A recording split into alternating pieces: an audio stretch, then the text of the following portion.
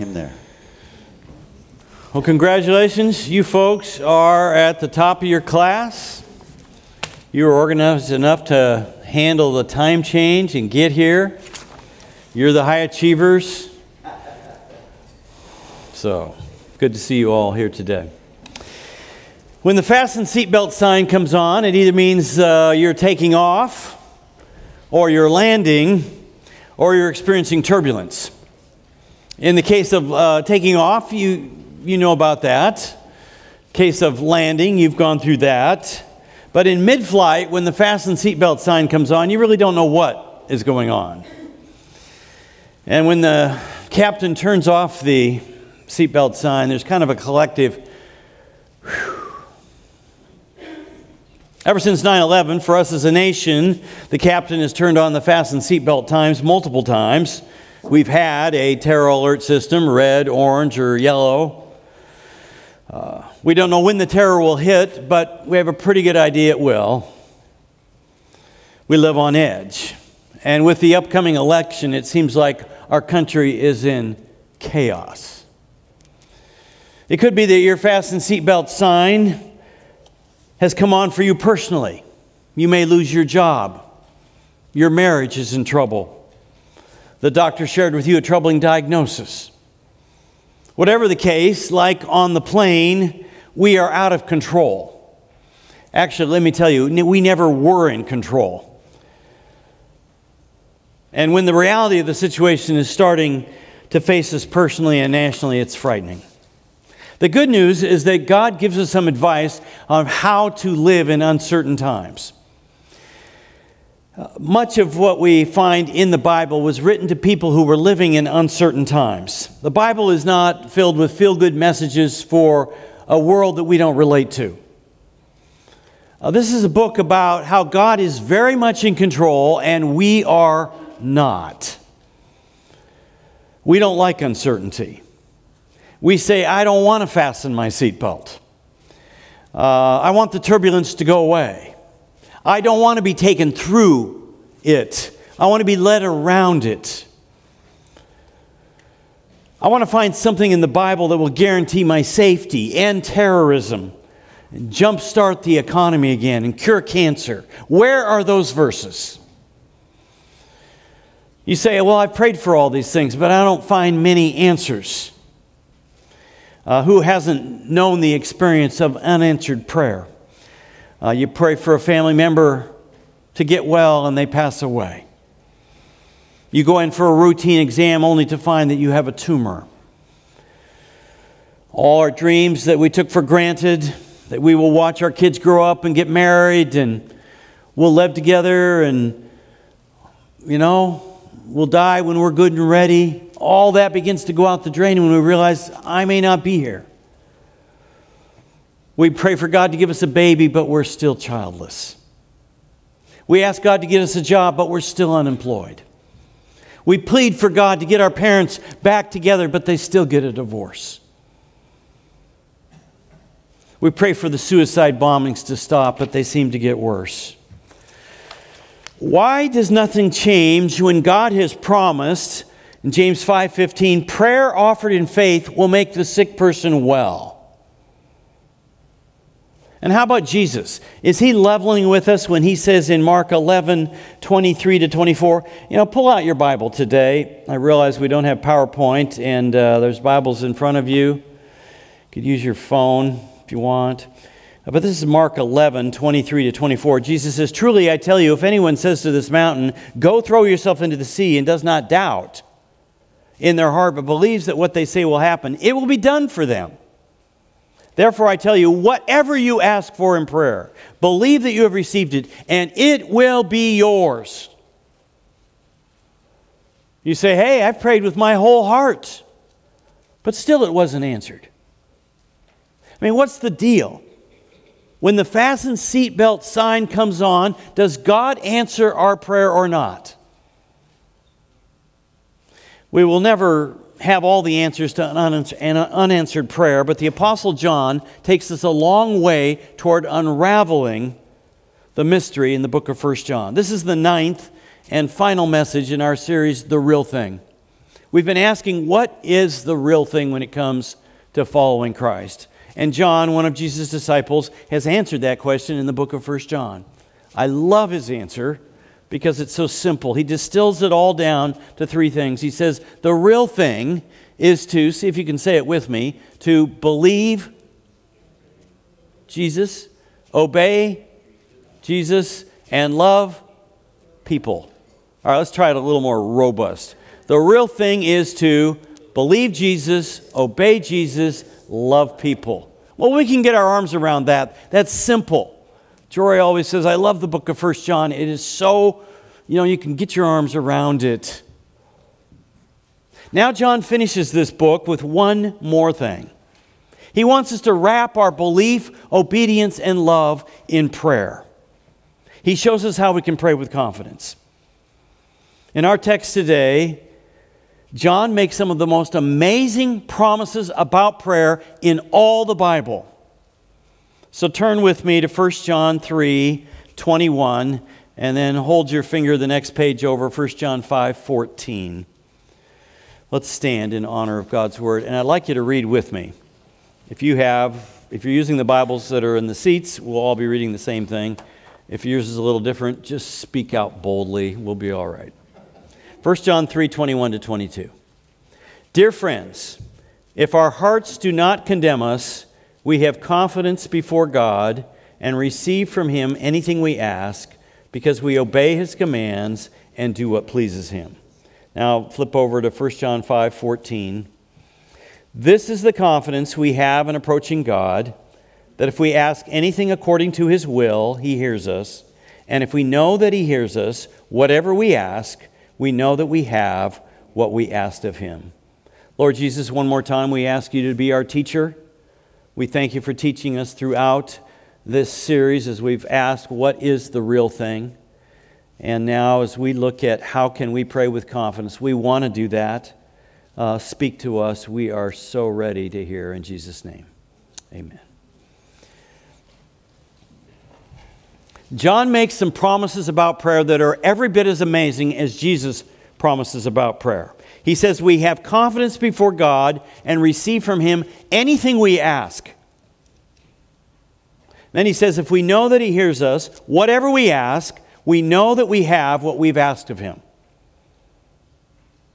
He too says that we'll receive whatever we ask. This confuses us all the more because we know, everybody here knows, we've asked for something that was not answered. So what's the deal? Does God answer our Fasten the Seatbelt prayers or not? John says God does. John says you can pray with confidence. But God doesn't answer just any prayer. God's promises concerning prayer are not meant to lead us to believe that we can ask whatever we want just by flipping a switch, pulling a lever.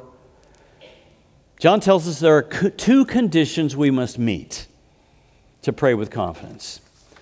To better understand how to pray with confidence, we need to pull together both Jesus' teaching in the Gospels and John's teaching here in 1 John. Jesus tells us, whatever you ask in prayer, this is Mark 11:24, believe that you've received it and it will be yours. Does John mean if we have enough faith, we can expect immediate results every time we pray? Not necessarily. Although Jesus teaches that God always answers prayer when we pray with faith, this isn't the only truth we need to grasp. John adds, this is 1 John 5:14, this is the confidence we have in approaching God, that if we ask anything according to His will, He hears us. And if we know that He hears us, whatever we ask, we know that we have what we have asked of Him. God doesn't grant anything we ask simply because we believe. Just because I believe I'm going to be the greatest tennis player in the world or the greatest golfer doesn't mean I'm going to compete with Novak Djokovic or Jordan Spieth. Only when we know that what we pray for is in God's will can we be certain we'll receive it. Now, let's put Jesus and John's words together. Then we'll have the whole truth. If we know that what we pray for is in God's will, and if we pray with complete faith, we will receive what we ask. John's letter helps us understand John's Gospel.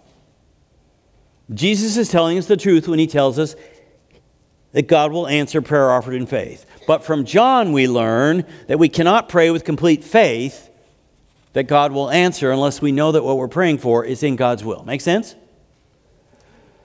So here's the first condition for complete confidence when we pray. Our request must be in God's will. Now, this may help us understand why sometimes when we pray for healing, it's not answered. Many people have prayed to be healed. We've prayed for family members to be healed, and then they die. Well, turns out it's not always God's will to heal. Apostle Paul said, "Would you please heal me?" You know what God answered? No. My grace is sufficient for you. A current faith healer admitted that only 10% of the cases that come to him for prayer are actually healed. So not everybody's healed when they pray for healing. We should always ask for healing, but we cannot be certain that that's God's will.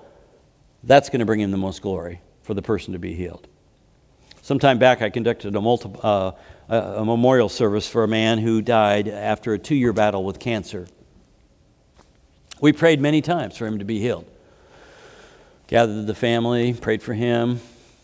A couple days after the memorial service, the wife came to see me and she said, "You know, I'm very, very sad that he's gone. But I do have to admit, I think God may have received more glory in his death than in his life." He said, "You see, he was very quiet about his faith.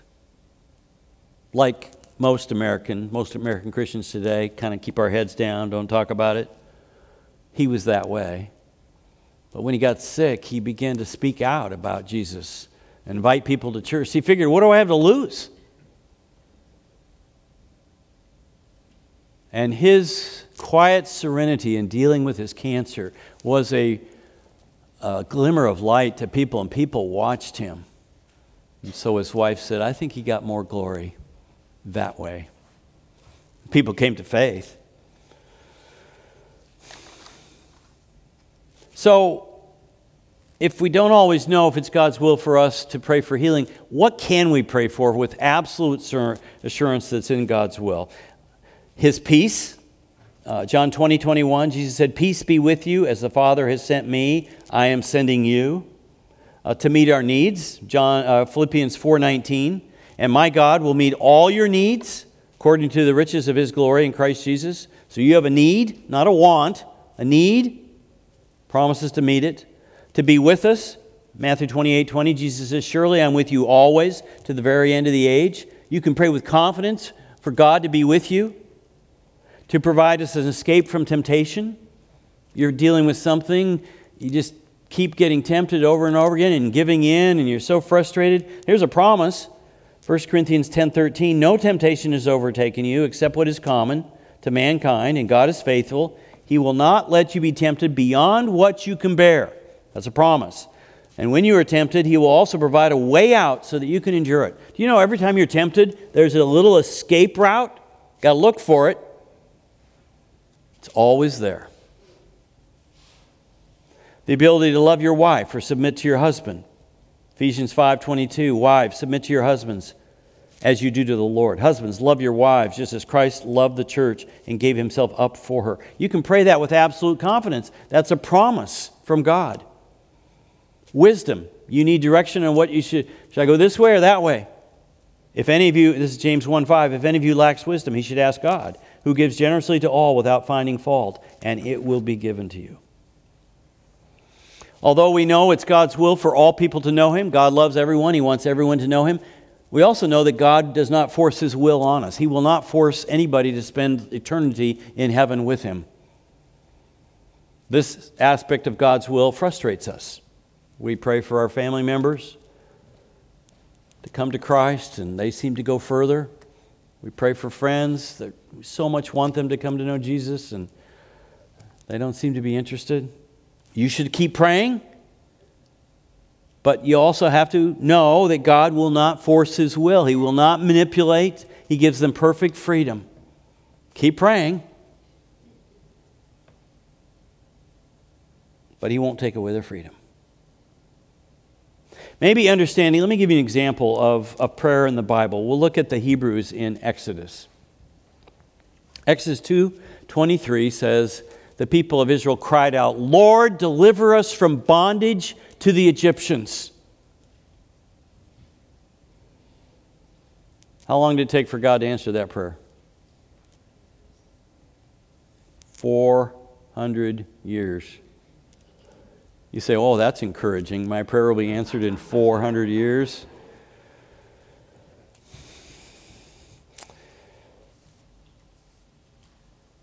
What we learn from this, and they're waiting, might help us next time we're struggling with unanswered prayer. We learn that sometimes when we pray, God's will is for things to get worse before they get better.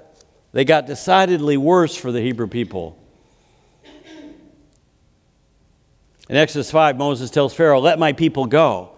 Pharaoh didn't respond, "Oh, I'm sorry about that injustice among your people. I'll get the paperwork started right away to expedite their release."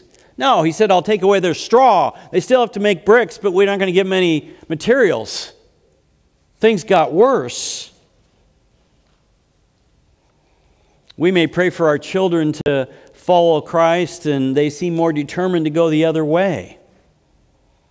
We pray for God to deliver a friend from addiction, and the person seems to go deeper into that addiction.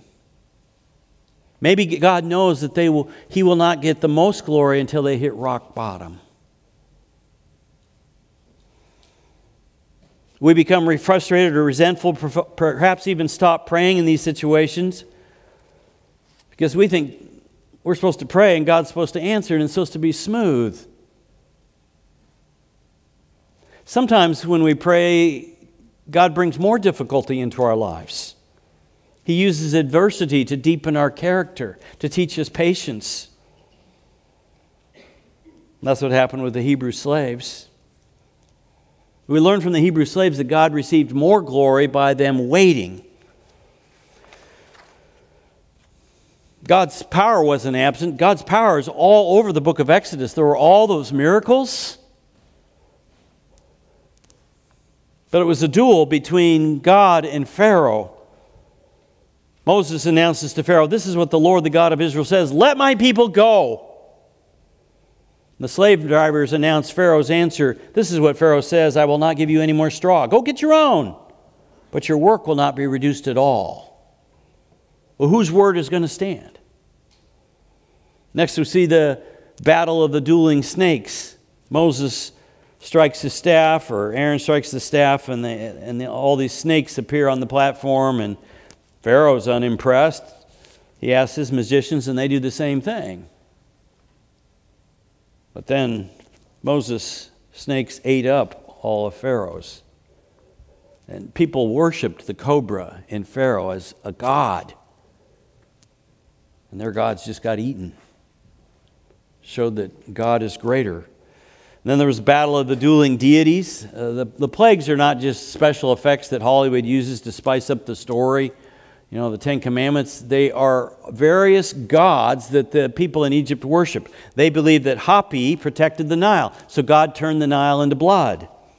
They believed that Re was the god of the sun, so God had things go dark, pitch black in Egypt. They believed Pharaoh was incarnate, so God took his first son, Pharaoh's son.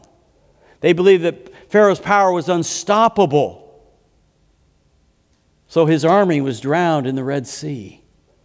By the time he was done, Pharaoh could see, and all the people of Egypt could see, that God, Yahweh, the God of Israel, was the one true God, and not all these gods of Egypt that they worshiped. That's why many Egyptians went out with them. Unanswered prayer doesn't mean God is impotent. There's nothing we can ask that God doesn't have the power to accomplish. God's will is usually determined by what brings him the most glory. And ultimately, God received great glory after all these miracles and the people went out. Many Egyptians became believers, and Pharaoh had to admit this was the real God. Helen Roser was a missionary doctor in Congo for 20 years. Her 4th year there, a woman was giving birth to a baby, and the mother died, leaving behind a premature baby and a 2-year-old sister. So the first task was to keep this little infant warm. And so she sent the midwife to get a hot water bottle. Midwife came back, she said, I got bad news. I filled it up, but the water bottle broke. And worse yet, there aren't any more. That was the last one. So the doctor said, all right, you sleep close to the baby. Keep the baby warm tonight. We'll figure this out tomorrow. And the solution was not easy. They are out in the middle of the jungle. This is Congo. And help was many miles away. And about noon, the doctor was explaining to the children, this is an orphanage, and that, pray for this little baby, premature, and we need a hot water bottle, and to keep the baby warm. She's got 2 little sad, 2-year sister. And so Ruth, one of the orphans, a 10-year-old, took the matter to heart, and she said, God, bring us a hot water bottle this afternoon. I mean, tomorrow will be too late. The baby will be dead. And while you're at it, bring a doll for the sister so she'll know she's loved too. Well, the doctor was just stunned. She knew that the only way that prayer could be answered would be like a parcel coming from the States. And she'd been there 4 years and never received one package.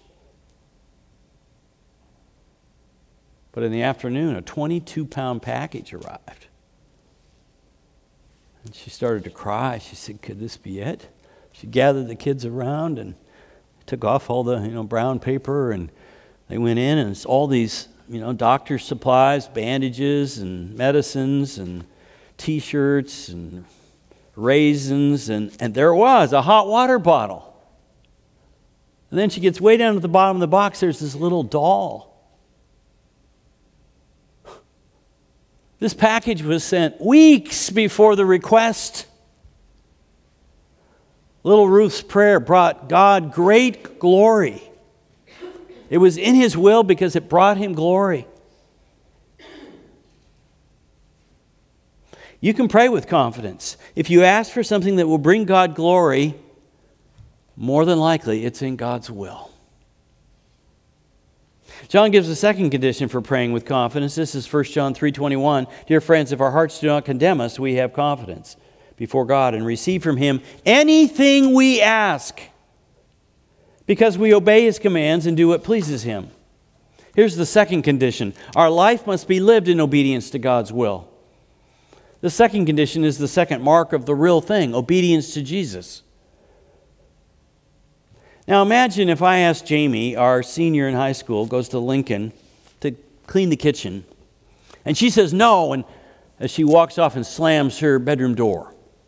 Now this is strictly hypothetical. Nothing like this would ever happen in our home. And then maybe a half hour later, she comes down and asks, Dad, can I use the car?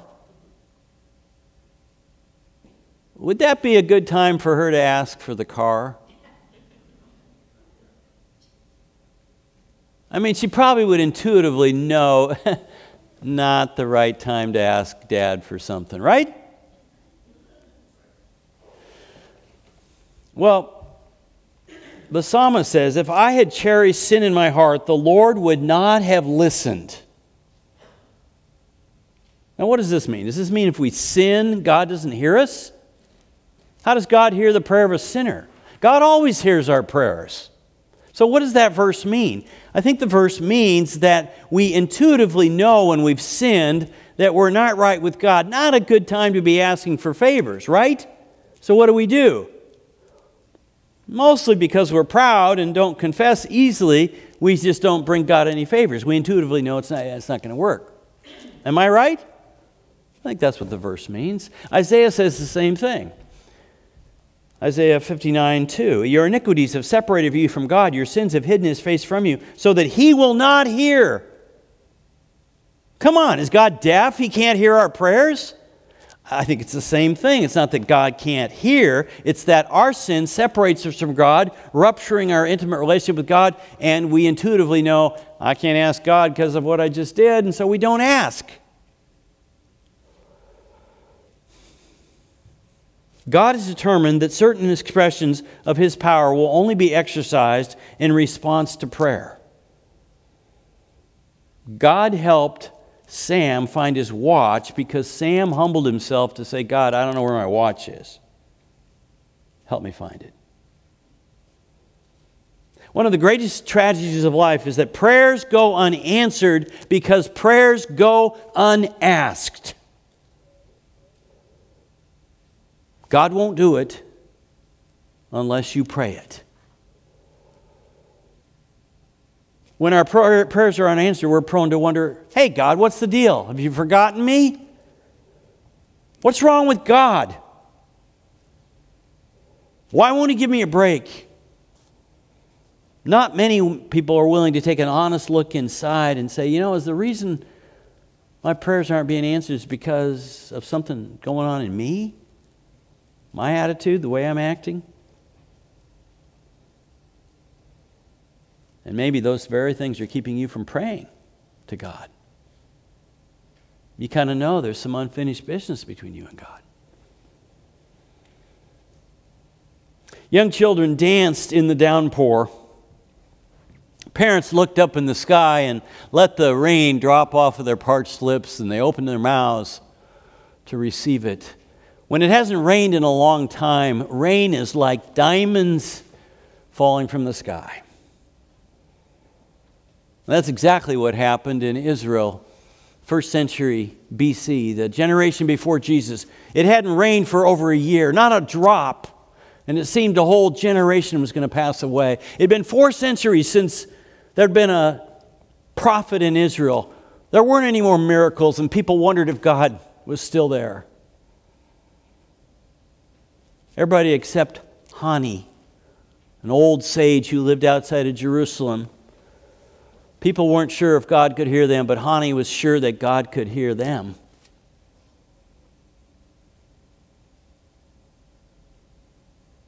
And so one day Hani came to the town center, and he had a staff about 6 feet long, and he drew a circle.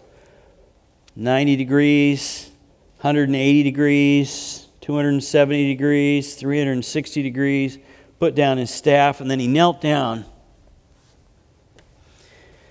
And he prayed like the prophet Elijah, who called down fire from heaven. He prayed for God to send rain. And he said, God, Lord of mercy, Almighty God, I will not leave this circle until you show mercy on your people. A shudder went up the spines of the people who heard that. Thousands had now gathered around. They were shocked with the boldness of his prayer, the confidence. And it wasn't just the loudness of his voice, it was the tone of his voice. He was humble but confident. And then it began to happen. Raindrops parachuting down, and a gasp went up through the crowd as they saw the rain, and they started dancing. And Hani never looked up. He said, not for a rain like this have I asked, but for a rain that fills cisterns and caves and pits. And suddenly a torrential rain came down, and people said the drops were as big as eggs. They filled the streets so quickly, people ran for the Temple Mount to get away from the flash flood. And Hophni was still in his circle, and he refined his prayer once again. He says, God, not for a prayer like this have I asked, but a prayer of your favor, your graciousness. And the rain settled down. About like this, folks. We see it almost every day. for 6 months of the year. An easy, soft rain. They called it the day. That's how it was remembered. Before that day, hardly anybody could believe in God. After that day, nobody could not believe in God. Hani was an obedient prophet. Therefore, he could boldly ask God for rain. And you can pray with confidence. So, if we pray for things that we know are in God's will, and we seek to obey God, John says we can pray with confidence. Now, how can we put this into practice? If you get just one thing today, get what I'm going to say now. I want to make this very practical for you. Anders Ericsson did a study about a decade ago at the Berlin School of Music. They took the violinists and divided them into groups. The expert, superb violinists, the very good violinists, and then the more average violinists, ones that probably would not go on to play professionally. They studied their practice habits, and they found that most of them had pretty much the same routine until they were about 8 years old. Practiced about the same. At age 8, their practice patterns diverged. And they found by the age of 20, the average violinist had practiced about 4,000 hours. The very good violinist had practiced about 8,000 hours. And the expert, superb violinist had practiced 10,000 or more hours. Now, their study did not suggest that innate abilities don't matter, and how well we can perform, but they said the magic bullet was 10,000 hours. Apparently, it takes that long for your brain to assimilate what you need to know and be able to do to be superb at any discipline. And they said this just doesn't have just to do with violin. It could be piano or football or basketball, golf, tennis, figure skating, whatever. Any level of sport, they found that 10,000 hours is about what it takes to be excellent, professional, star caliber. Now, is prayer any different? Prayer is a practice we have to learn how to do. It's a skill that we can develop.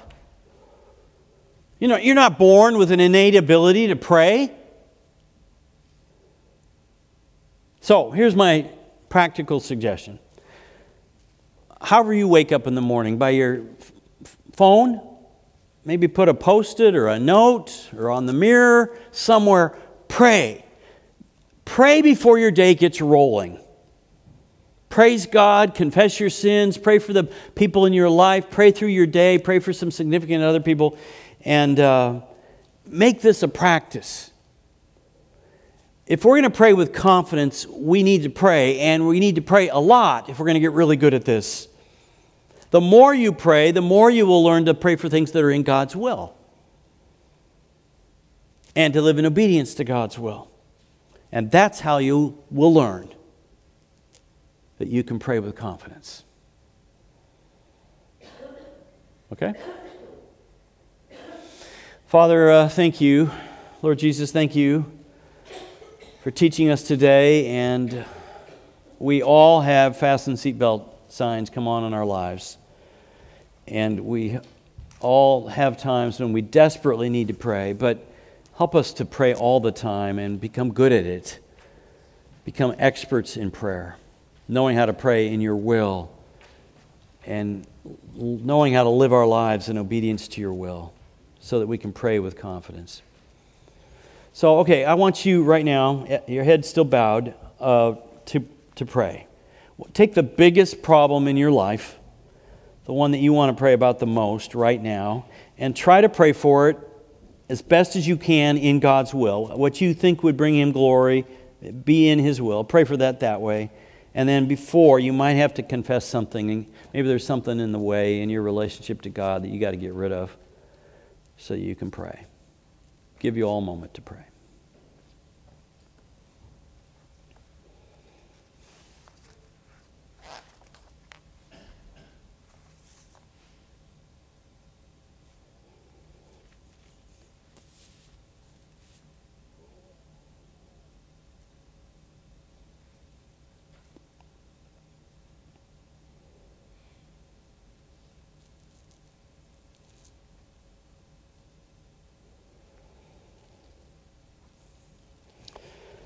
Lord God, thank you that you give us prayer. You give us the opportunity to talk to you, the great creator of this universe, and you've got great power, and you love us so much. But you don't just give us things. You ask, insist that we pray. That opens up your power to us. So thank you, and help us learn how to be these 10,000-hour type prayers who are experts. In Jesus' name we pray.